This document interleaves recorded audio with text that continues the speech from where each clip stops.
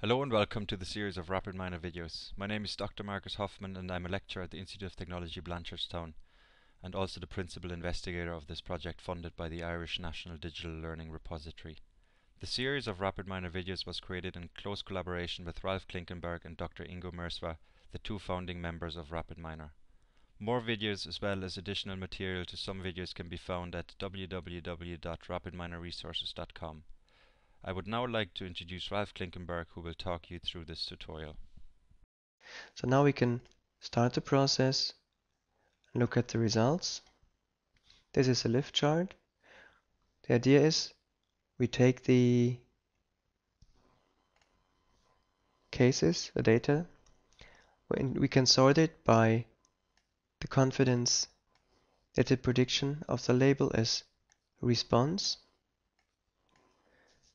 And if we sort it and put the highest values first, that means that examples with the highest confidence that they will respond, then the result can be visualized in a lift chart. That means the cases with the highest confidence first, and out of 200 cases in the first batch, 175 would actually be responding. Second batch, still 155 out of 200 are responding. Third batch, still 107 out of 200 are responding. And here at least still 54 out of 200 and 41 out of 200 are responding. But as you can see, the number is decreasing, and at some point it will be so low that it's no longer worth pursuing the whole issue.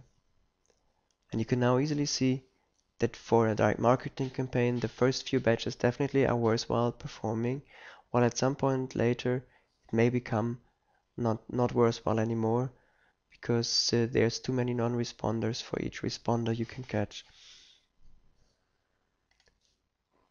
So the ROC chart is kind of a almost discrete version, although it's or almost continuous version of, well, number of or percentage of responders caught versus number of responders and non-responders addressed, while the lift chart actually is a even more discrete representation, operating on batches, trying to make it easier for readers to understand what it actually means that the highest confidence cases are up front and that there's a high number of responders caught early on. So thank you for your attention, and we'll have more evaluation visualizations in different following videos. For further information on RapidMiner, please go to www.rapidminerresources.com or www.rapid-i.com.